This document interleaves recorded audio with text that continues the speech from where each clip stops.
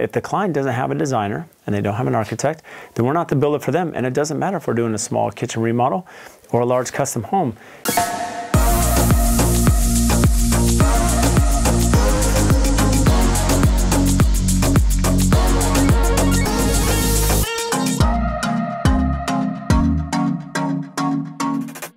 So one of our favorite terms in just business in general is the value proposition.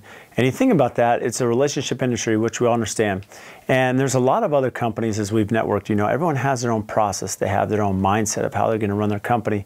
And a lot of the philosophy comes down to some of these other videos where we've discussed, the importance of that designer, builder, architect relationship. The importance of when should a designer get integrated with the builder, with the architect, and how does that collaboration work? And even just other philosophies, maybe it is the, the AFT super walk that we've discussed, and a lot of the feedback we get is that some of the builders that we network are, they say, Brad, it sounds great, this is a great, but we don't have the projects you have, or we have, a different client, that doesn't understand that. But what's really important to understand is that value proposition that, as you start thinking through that, there is value by aligning yourself with certain designers, certain architects, right? So that reciprocity, that business, that collaboration can continue to grow your business. But even on the smaller scale, we have projects that are not always grand, right? I mean, our philosophy has always been, we don't care the budget, we want to work for good people. It's a tough industry, so working for good people is absolutely key.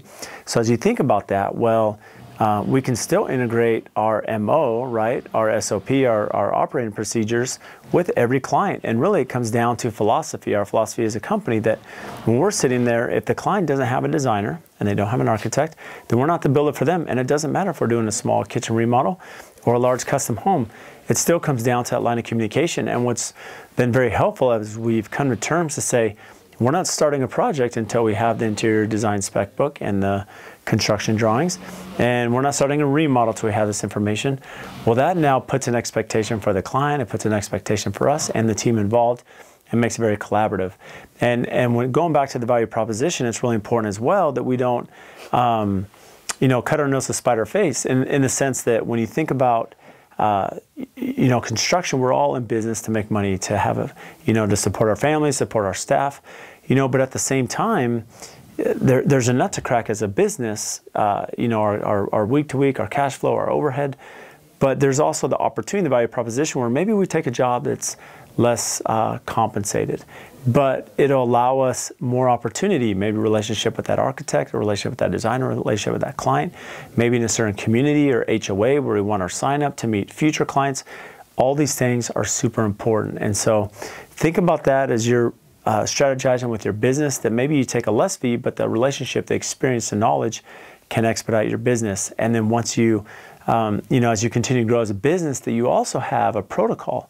So that way you can be consistent and direct with every client, every scope, every project.